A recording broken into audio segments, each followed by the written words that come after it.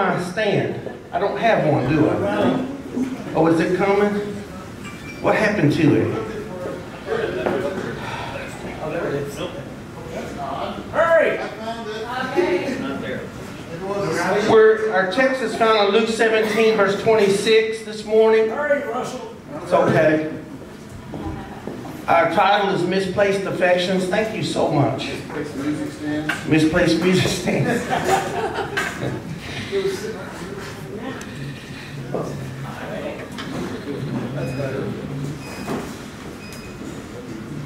I believe this year God's going to set us in. We're going to break the mold of what we thank God for bringing us this far. Is it 17 years? How old are we? 17 years, Narrow Trail, Cowboy Church. And I believe God's working things right now.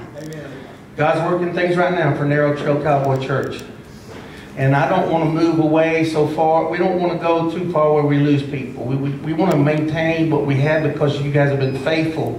So everyone's important. Am I right? Amen. Let's read in our text this morning, Luke 17, verse 26.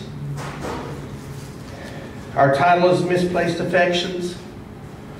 And as it was in the days of Noah, so it will be also in the days of the Son of Man. Speaking of Jesus.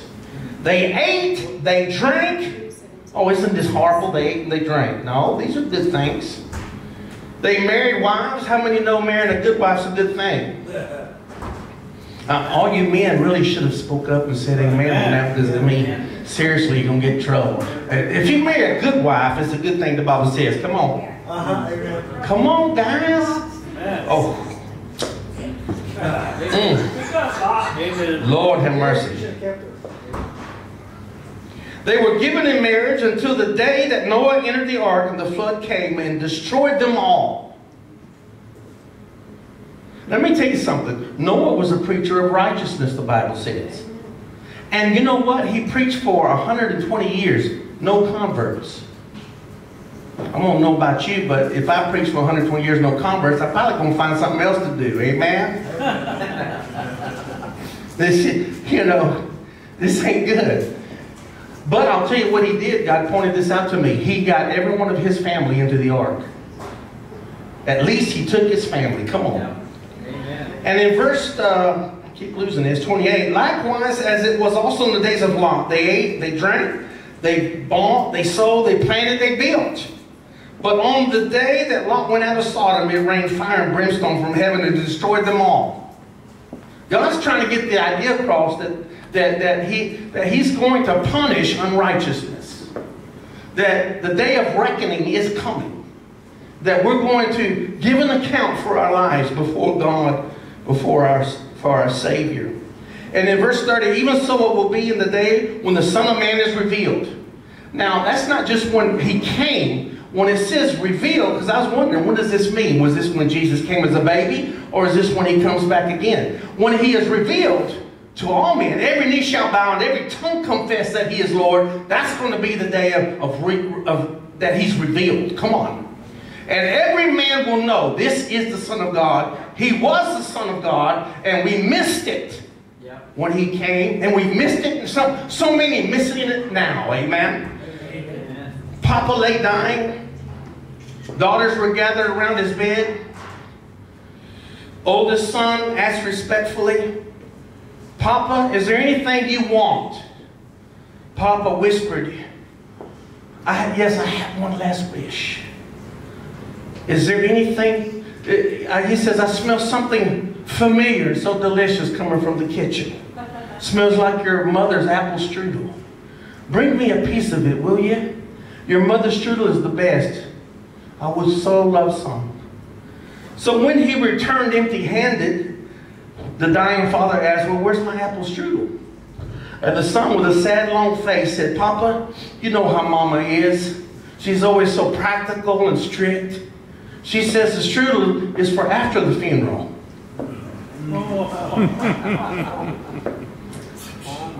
Sometimes good things are wrong because our priorities are wrong.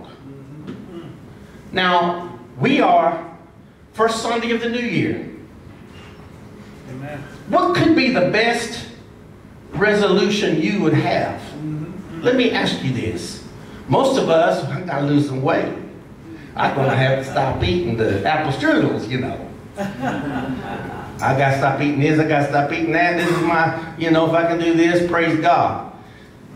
But what's the best resolution you can have? I want to challenge you this year to put God first. Amen. Amen. To put God first. Oh, Pastor Victor, you know I'll put God first. Really?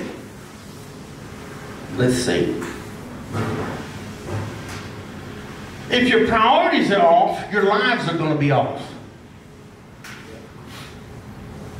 Consider what Jesus said about the days of Noah we just read in Lot. He includes Noah, he includes Lot. Jesus didn't just talk about terrible violence. He didn't talk about crime rates, abortion, or drugs, or gross immorality. He didn't include any of that. Which, by the way, Revelations does. But note what people are doing before judgment fell. Eating, drinking. Doesn't mention drunkenness. It just means drinking. Drinking your Cokes, your Coke Zeros. Amen. Marrying, getting engaged. These are good things. Buying, selling, planting, building. This is all before the judgment. These are not sins. They're all good, legitimate things. In fact, all of these are recommended in Scripture. Remember, Paul said, if you find a good wife, you find a good thing. And notice this part, we all leave this out, and you find favor with God. So, you ladies, if we found you, we got favor with God because we're with you. Come on now, somebody. It also says in Proverbs, or Hebrews, marriage is honorable. Proverbs, a virtuous woman considers a field and buys it. So it's in the Old Testament, women were buying and selling property. You women ought to get excited. And with fruit of her hand, she planted a vineyard. She was planting. They were planting and growing stuff. Amen. Come on now. Yes. So Jesus is warning us of total inattention to His Word, to His presence, while we have become completely absorbed in our own interests. People in Noah's time were so engrossed in doing good, legitimate things, they had no time to reflect on what Noah was preaching or his warnings, you know. And it just, after a while, you know, you just kind of tune something out. And so everyone was busy. Say busy. Busy. Man, I'm going to tell you, busy is an enemy to relationship, isn't it? Marrying, going out to eat, mixing with their friends, having pleasure, entertainment. They had no time to listen. And in verse 30, even thus shall it be in the day when the Son of Man is revealed. When Jesus comes back, this is what's going to be going on. Last generation will be the same. Jesus is saying they'll be so wrapped up in their own interests, they'll put all of my interests aside. The kingdom of God is put aside. The gospel is put aside. The presence of God is put aside, you know. Your religion is more important. You know, your family is more important. A lot of people are not used to hearing people preach about that. We're going to look at some scripture right now talking about if you put your family first, you will damn them to hell. Say, Brother Victor, that's strong words. Look at what it says. It says if you don't discipline them, you condemn them to hell. And discipline also means their interest, their priorities, dealing with your children's priorities, that they are not first, God is. This is something we teach our children. If you wrap your whole world around your children, you pretty much are damning them to hell. We're going to look at that. Jeremiah, verse 2, verse 31. Yet, God says, they do not see their behavior as sinful. They think they're innocent, God says. Jeremiah 2:31, wherefore say my people, we will come no more to thee. Don't have time for you, Lord. My people have forgotten me days without number, yet thou sayest, I am innocent. But they may be doing good, legitimate things. You may be doing good things. But the Lord, if the Lord is not first, you're not innocent.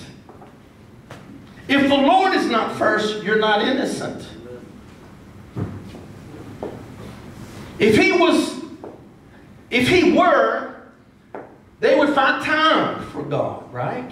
Because you know what? We do what we want to. Remember having 2 jobs, but you found a little girl you're in love with? You had no time during the day, but you found time. Because you do. Love finds a way. You do what you want. You know, you may have 2 jobs, 8 hours long, 16 hours a day, but you still don't find time for that little girl. Because we do what we want to do, right? So, if he was first in their life, they would find time for him. Now, look at Luke 14, and we'll finish here with a parable. If you didn't think cowboys were in the Bible, you're wrong. Here's going to be one right here. Cowboys in the Bible. In Luke 14, starting with verse 16 to 24, we have the parable of excuses. Jesus, now in this, let me just set this up for you. We're having a feast. I know it's referring to the marriage feast of the Feast of the Lamb. In this that we're all going to be a part of, those that are bought by the blood of the Lamb. Come on. He may be fixing lamb. I don't know. If some of you want turkey, you may better start telling them right now, because it's the marriage feast of the Lamb, and the Lord is preparing it for us. It says, "I prepared a table before you." You know, and I don't really like lamb, but I started getting used to it after I keep looking and seeing the lamb. You know, I'm trying to like lamb. Anybody like lamb? You do? Well, I'm going to tell you, I was in Oslo, and all of a sudden I got hit with this smell that smelled like somebody died in this Chinese restaurant, and I'm like, what is that? They informed me it was mutton. Somebody had ordered mutton. I had to leave, amen. Left my dinner and everything. It was so bad, amen. I must have some of that leftover, you know. We ran them guys out of Texas, didn't we? Those sheep herders, didn't we now? Is there not a cowboy among us? I think I'm going to have to get used to lamb, because I think we may have some in heaven, yes. Yeah, but here we see Jesus is the man who is given the feast. And the feast is the gospel. And the table being spread is the cross. And Jesus, the invitation is from Jesus to everyone. Every man is invited to be a part of this. Come on, somebody. Matthew 11:28, "Come unto me, all ye that labor and are heavy laden, and I will give you rest. Come unto me, all of you who will come. Come to my table." So our Lord is inviting us to intimacy, to sup with him and he with us. He's saying, come unto me, and I spread my table before you. Come and sup with me, and I will sup with you. That word sup, deep ni-o. To feast, to have supper with, to dine, to have intimacy with. Partake of me. Everything, he's saying, partake of my godliness and my holiness. Come partake of me, he says. And 2 Peter 1 verse 3. His divine power hath given unto us all things that pertain unto life and godliness. Notice life and godliness. All things that pertain to it. And through the knowledge of him that hath called us to the glory and to virtue. The table spread. Dinner is ready. Will you come? There's nothing that gets you more angry, ladies, than you prepare a table for somebody and they don't show up. I said angry. Notice the Lord, who is God, who is perfect. When you don't show up to his invitation, he's angry. Did you know God gets angry? Oh no, Pastor Victor, God's a God of love all the time. Love, love, love. Let me tell you something. Sometimes mercy and justice have to kiss one another. And God's not, when he invites you, he expects you to come. Amen. Amen. Amen. It's not the first time God's going to prepare a meal for us. Remember, he prepared it up on the mountain for the 70 elders. And Moses and Aaron, excuse me. Remember that? So the master had hope that his invitations would drop everything and come, but nobody came. And it says he became angry. He says, well, then let's just go invite strangers. And let's go out to the byways and highways and compel them to come in. Come on. Here's the argument and the declaration for bringing people in right here. He says, go to the highways and byways and compel them to come in, for that my house may be filled. That my house may be filled. You expect me to do it? That's your job. Amen. Amen. Brother Victor, you are too straight. Well, I'm sorry. I can only do so much, but I'm going to tell you, when you compel them in, that means you put the weak on your back, you carry them in. You go get them. You put them in your cars. It says that you carry them in. You put them on your back. They need to be in the house of God. It's that important. Well, church ain't that important. Can't you have a relationship with God alone? You know, we've talked about that. That there's a corporate side. There's an intimate side, you and God, but you also have to be a part of what God, the whole, you have to be a part of the body also. It's very important that we are in the house of God. It really is.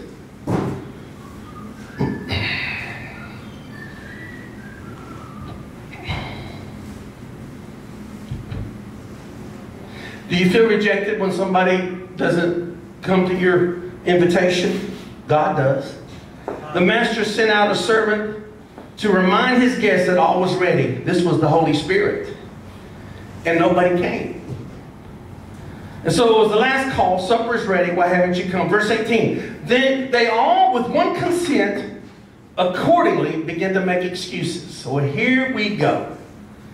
Number 1, verse 18. Here's the first excuse. See if you've heard this one before.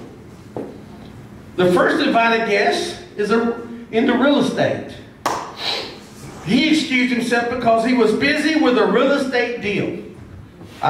He says, I have bought a piece of ground and I need to go see it. I pray thee have me excused. I won't be there.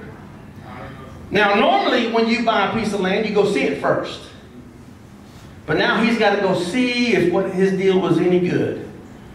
And so it is no sin to buy land, right? It is no sin to build a house. Am I right? Amen. So just before judgment fell on Judah, if you remember, Elijah bought a piece of land because of a revelation he received through a dream. Buying land is not the point here, right? How many think buying land is bad? Nope. I hope not, because I would like to see the church do that. Buying land is not the point. This man had the wrong focus. He focused on his own interests rather than the kingdom of God. And his business and his family interests were first. And he put aside the invitation to intimacy with his master because he was busy. So maybe later he says, but I have to take care of business now. So here it is. My interests come first. The fact is that land wasn't going nowhere. It'd be there after he finished with his master. And he could have gone the next day. This is what I call misplaced affections. Are you struggling with that today? Here's the second one. Here's the cowboy. The second guest invited was a cowboy. Look, he speculated in cattle, roll them, keep them doggies moving, rawhide, amen? Everybody know that song? Roll them, keep them doggies moving, rawhide. Don't try to understand them, just roping on random.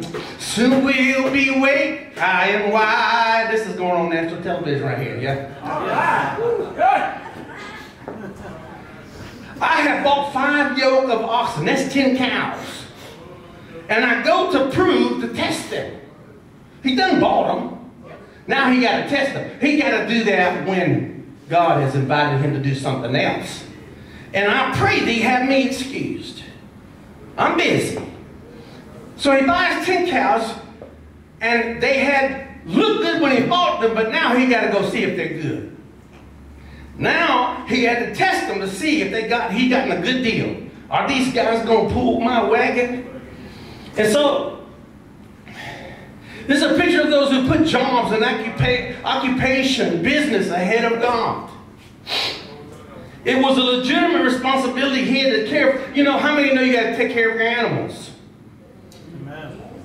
If you don't take care of your animals, you don't need animals. I have a neighbor. I said I have a neighbor. Y'all trying to get me started? I got a neighbor. Are you watching, neighbor? He got lots of. I allowed him to put 4 horses on my pasture. Next time I look, there's 10. And he don't give them hay, and they're starving to death. People driving by and coming knocking on my door. Your horses are starving. You need to feed them. They look like bags of bones. Oh, they're fine, he says. And then the fact, you know, and then he buys pigs and he buys chickens, and they all come into my yard, amen. And they can't poop in their own yard, they got to poop in mine, amen. Don't get me started. So we led these people to the Lord anyway, so I can't just let them have it. We got to work with these people and love them anyway. But my goodness, it's so hard to get the truth over to some people, amen. And so here, these animals are starving, and my wife is like, you need to get some hay. At one point, I fed them, you know. And it's amazing how we put everything before God, and then we don't even take care of that, you know. We just let everything kind of, because our lives are not in order, things just get out of order, you know. And we don't take care of even the things that God gives us. So here he was being a diligent provider for his family, but this is not the point. His sin was that he acted as if going to the barn was more important than coming to fellowship with the master. And so those cows could have been tested the next day, don't you think? Yeah. And he couldn't make the cows wait, so he's going to make the master wait. And don't we do that to God sometimes? Misplaced affections. Here's the last one. The last guess, verse 20. This one's the biggest of all, I might add. So, oh boy. Now this one says, well, my goodness, this is the day I'm getting married. How many know that's a good excuse? I'm getting married. I have married a wife. And therefore I cannot come. Well, how many of you know we got to consummate that marriage and get it on down the road? Amen? Amen. Yeah. Are y'all dead or something? Hello? Aren't you excited about this? Nothing could be more legitimate than getting married. Amen. Amen. Proverbs, a man who finds a good wife, look over at your wife and smile, because this is a good time for you to come in with Brother Victor. Amen. A man who finds a good wife finds a good thing and obtains favor with God. Amen. Hi, honey. Now, isn't it curious that the master evidently has not invited her because he don't know her. She should have been at that feast with him. But the master don't know her. So the marriage is not the issue here. This man sinned in that he put his family first. Jesus is saying devotion to family is a must, and it has its place, but not when it takes, listen to this. It has its, all these things have its place. But not when it takes my place, God says. Not when it takes my place. This man could have brought his wife to the feast. He could have said to her, honey, let's just establish this right now. God is first in our life. Honey, as for me and my house, and you're part of my house now, we're going to serve the Lord. Let's make the Lord's interest our interest. Let's put God first. He could have done that, but he did not. The sin of putting family before the Lord is very prevalent today. I'm going to tell you, it is very prevalent.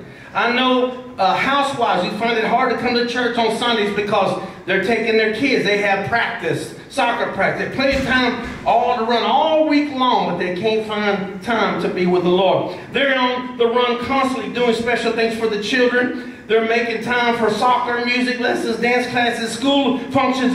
I have daughters. I mean, their lives are full, but they've got their kids in church on Sunday, praise God. But this is not just about attending church. This is about putting God first, amen. Shopping, entertainment, all these things, making time for their children, but not for God. Now, this sends a message. This creates narcissism. You're first. These kids are not seeing mom and dad put God first. These kids are seeing that they are put first. And what this creates in our generation now is a generation of narcissism where they cannot even receive the gospel. Because the gospel that has sacrifice in it, they can't receive it. Let me tell you, if your gospel and your Christianity doesn't have sacrifice in it, you don't have Christianity. And so what we got prevalent in the church today, and I know I traveled all over the world, America, in the churches, is a gospel that is man-centered and not God-centered. Because they cannot handle a gospel that would require that they lay their lives down. They cannot handle a gospel that talks about the blood. Come on. Or any kind of sacrifice. And my Bible tells me if you want true worship, then what does he say there in Romans? Present your bodies a living sacrifice. That means we're not subjecting our bodies to all this stuff out here in this world. All this unholiness and all this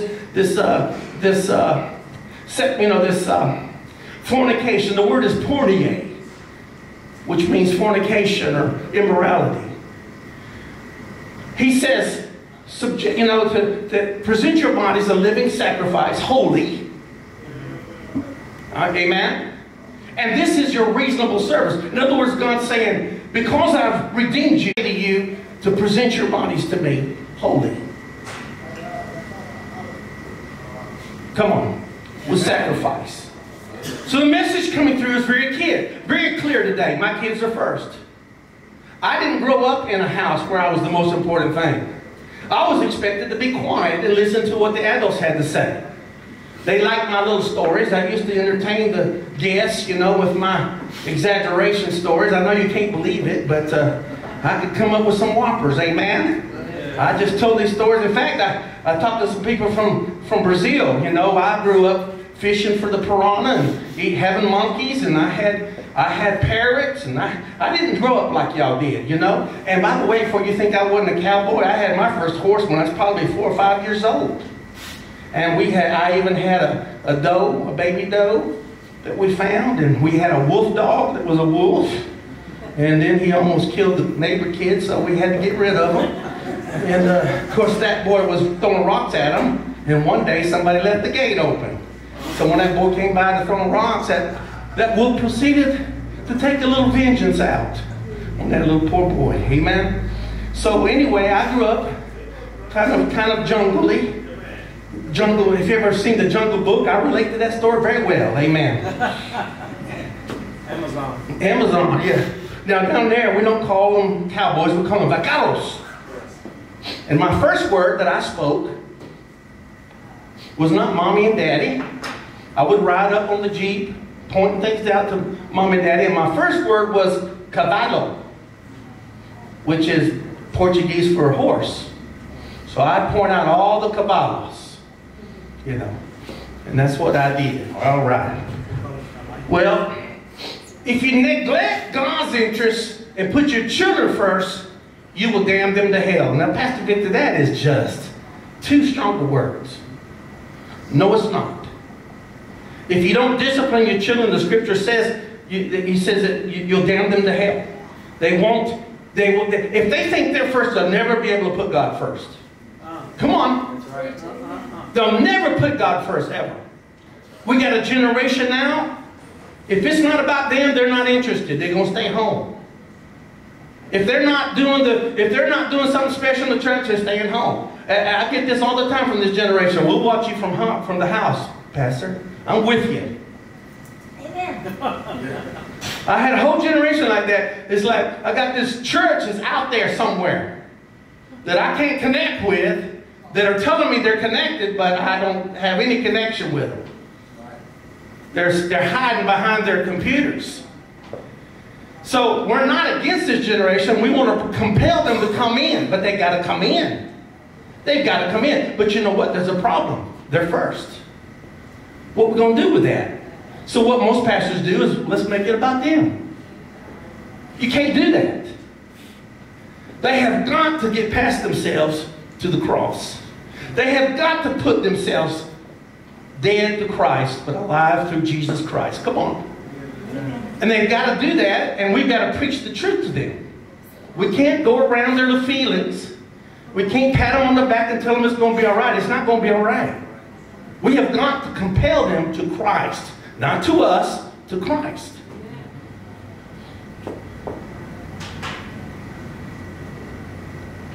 Let me give you an example in the scriptures. That's what happened to Hezekiah and his son Manasseh. Hezekiah had been a good king. And Elijah came to him and says, get your house ready, you're going to die. Well, Hezekiah wept. He didn't want to die. So he turned his face to the wall on his bed and cried. And before Elijah got out of the corridor, God said to him, go back and tell him he can live 15 more years. Oh. Ain't God good? Amen. Well, guess what he does with those 15 years that God gives him? It would have been better if he'd have died. Because with those 15 years, he built buildings and monuments to himself. He bought himself toys to play with. And he married a little girl that should have been like his granddaughter, and had a baby with her, and they called him Manasseh, who became the next king of Israel, the most wicked king Israel has ever known. This man was so evil, so narcissistic about himself, because Hezekiah had doted upon him, doted upon him, heaped him with gifts, heaped him with favor. And this boy grew up to be the most wicked, evil king against righteousness, brought Israel to worship Baal and Ashtoreth and all the gods. And guess what? You know Isaiah, the prophet? He chased Isaiah till he caught him in a tree. Isaiah was hiding in a hollow tree. And rather than just pull him out, they saw the tree in half with Isaiah in it. Manasseh, the worst king Israel ever had. What a narcissistic, evil little boy that grew up to be in charge of Israel. Let me tell you, it's important that God is first. It's important we put God first. It's important those kids know God's first. It's important that they see that we are going to put God first, not them. It's important that we're in the house of God. It's important that we're leading in holiness and righteousness in our homes, and that we have the guts to turn off a television program with our kids watching it that's showing body parts or saying words that we don't want them to continue to. And you expect them, and you're going to spank them for saying it when you sit there watching it on television. I don't know what's got into me right now, But I know us. I know how we are. I know what I did, with some of my kids. I look back now, it's like, I shouldn't have done that. I shouldn't have done this. If somebody needs to say something. Amen. We're living in the evil times. And not everything we're doing is evil. But if we're too busy to make God first, and then we're wondering why our society is going down. I want to challenge you. I don't know what the rest of my sermon is. Just let it go. I want to challenge you right now. Let my wife come on up here with me. Let's all stand right now. We're going to put God first. How many want to do this?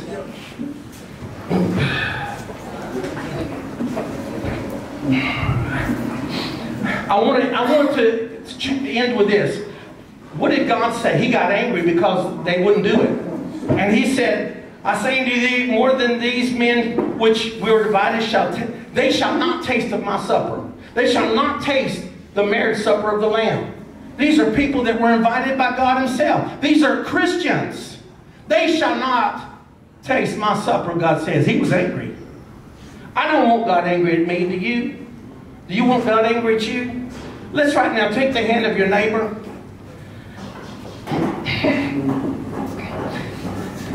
Some of them, I want to say one more thing before we make God. We're going to take a resolution before God to make him first this year. Is that some of them came and said, Lord, he says, we did works in your name. We cast out devils in your name, healed the sick, and spoke in tongues, all for your glory. And his answer was very clear. I never knew you. Depart from me. You're not invited to this meal anymore. That's harsh, isn't it? But you know what? It comes right down to mercy and justice. And God's been merciful and extended his son to us. We need to respond before it's too late. If you don't know Jesus Christ as your Savior right now, you need to raise your hand and say, I want to receive this Savior into my heart right now. Anybody like that? Come on. Anybody? Well, then right now as a body, let's all do this together. Father, wash us and cleanse us of our sins and of the priorities that we have, Lord, that are not your priorities. We want this year, your priorities to be our priorities. So right now, we're going to pay attention to this thing. Father, we put you first. Amen. In our businesses, we put you first. In our marriage, we put you first. I want my wife to love God more than me. Did you know that? Because that's the order. My kids are not more important than God. God is more important. So he's first. Family second. Ministry, whatever it is. Your business comes after that. But we put God first where he belongs. Father, in everything we do, our business, our pleasures, we put God first. We say, Lord, you're going to be first this year. And Lord, we want you to be supreme in everything we do in Jesus' name. Amen. Amen. And so right now, as we hold hands together, we agree that no one here, and those that are not with us today, that are sick, they as well, who fellowship with us, and we just say they shall not be touched by this devil, this man-made infection to kill people. This COVID shall not touch one hair of us here in the El Trail Cowboy Church, shall not touch our children, our wives, our husbands, in Jesus' name. We as a body apply the blood just like they did to the doorpost there in Israel. And all the plagues came, it didn't touch one Israelite. It didn't touch one Israelite. We apply the blood of Christ right now by faith. Right now by faith, not one. You better agree with me in this. Come on now. Don't stand outside of this thing. Come on. We agree together that your protection, the blood protects. The blood covers. The blood of Christ right now to prevail over plagues and infections, even snakes that bite. In Jesus' name. And all the people said, amen. Amen. Okay. Amen. Right.